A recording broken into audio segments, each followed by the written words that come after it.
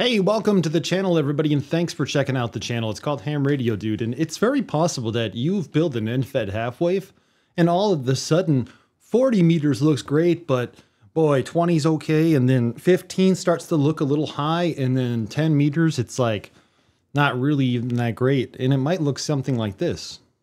This is extremely wide, and I tried to zoom it in a little bit here, so you're missing the 10-meter portion of the band. And for today's demonstration and example, we're only talking SWR, and I recognize somebody will say it's not all about SWR, but if I were to tell you everything in the world, it would be a longer video, right?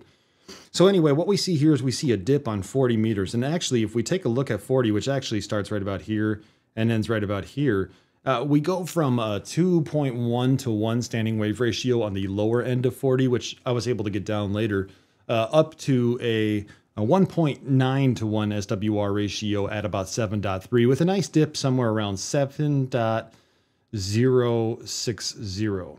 And let's remember that number here for just a few moments, but 7.060. Problem is we start to see that 20 drifts a little bit away from being in resonance, so we would like to shift this down. And when we want to go lower in band, we add length to our antenna, right? So if we look at 15, 15 starts to drift even further away, and then we start to look at 10, and 10 drifts even further away.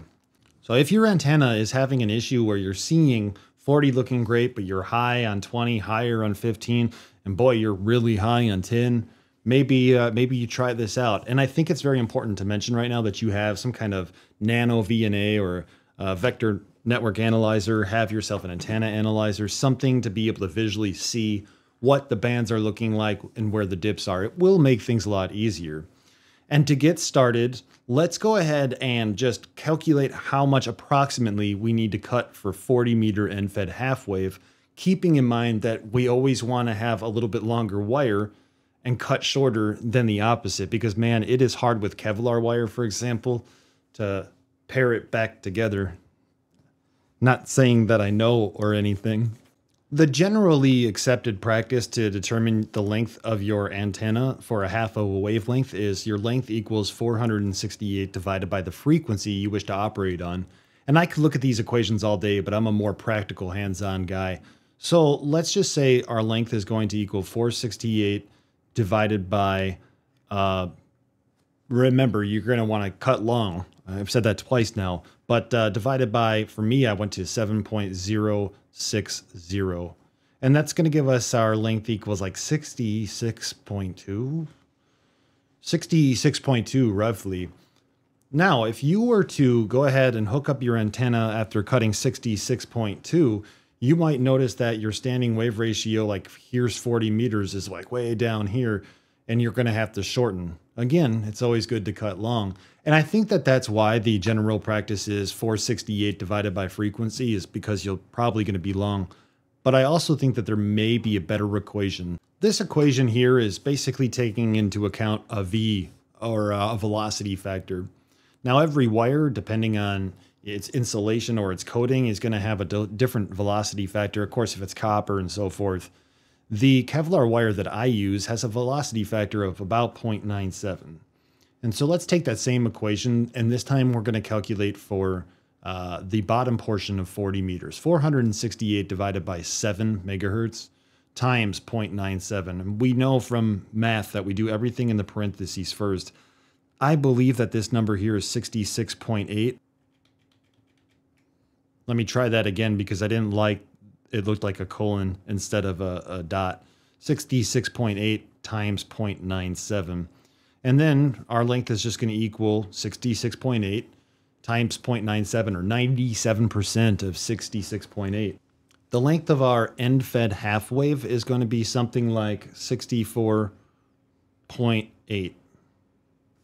Back at this chart, now that you've cut your wire, maybe you see that dip at the 7 megahertz portion, and you might be lucky. Maybe all these move down because, again, we are longer in length than originally started in the video.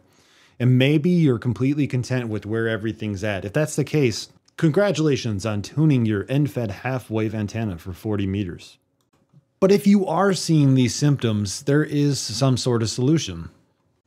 To get the solution with reasoning to this problem, we look out to one of our favorite Elmers, K6ARK, who's great in the ham community, and he says adding a small coil in the right spot adds inductance that affects the higher bands more than the fundamental and brings those resonant multiple dips into the right spot. So in this situation with our end-fed half wave, why some people might experience this and some people might not, probably has to do with the permeability of the core being utilized. So for example, if you're utilizing a core like the one found in my end-fed half wave kit, you might find yourself needing to add the inductance. And if you haven't been to my channel before, you might not know that I like to keep things very simple. And so if you've been licensed for 400 years, you might want to skip this next part. But we're going to talk about, well, what exactly is inductance? And let's utilize a slinky for an example.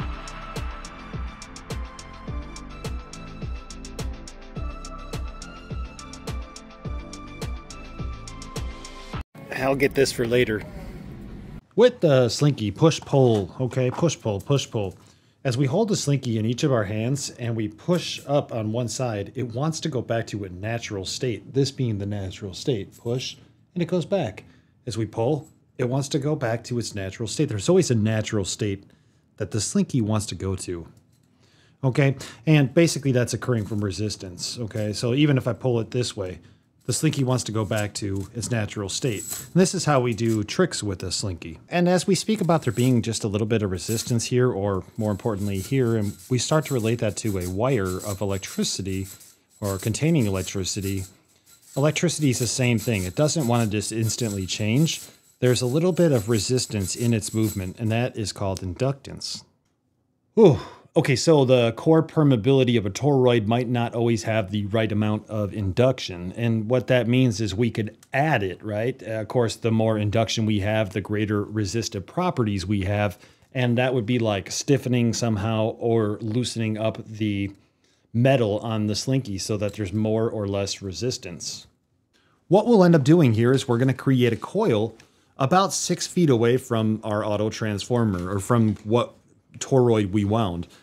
And our coil is going to look something like this. Now this is 19 millimeters in diameter by about 20 millimeters in height where the coil will go. Plus we have a little bit extra length here for what I created to clip our wires into place. Additionally, you could feed the wires through these holes, but the problem is if you ever need to remove the coil, then you need to fish all that wire back through. And eventually it'll look something like this. And that's a bad photo, so let's take a look at the field on how this is going to look set up. I added this coil right here, and you might notice right here there's a little bit of a, it looks like a nick, but what that is kind of melting because I had my heat gun too close when I originally did this with heat shrink. So that's why I opted to use electrical tape the second time around. But I have 10 turns on my coil, and with 10 turns, my standing wave ratio now looks like this. And by the way, this is with the original antenna length that I was using. So what we're doing is we're comparing our results to before where we were way out of the band. Now we've brought it in and we've tamed the antenna a little bit on both 20, 15, and 10. As you can see here, we're still good in the 40 range. We've brought our dip on 20 down. We've brought our dip on a 15 down, and we've brought our dip into 10 starting to look really well. And if we take a look at our analyzer results, just to recap, we started off with these results, and a lot of these were out of the band, and sometimes the bands weren't acceptable to use. But after only adding the coil, you could see 40 meters stays relatively the same, but we start to shift down things like 20 meters, 15, and 10 meters. And in fact, let's just take a look at, now 40 meters is all within the band, albeit it's a little high. My lowest standing wave ratio is 1.7 to 1.